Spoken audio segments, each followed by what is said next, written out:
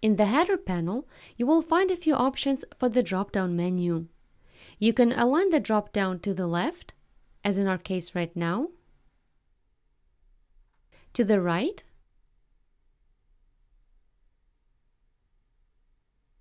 or to the center.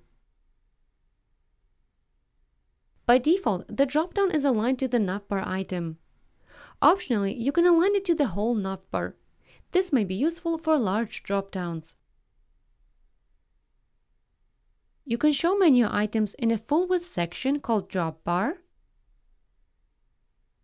display an icon to indicate that the navbar item has a drop-down,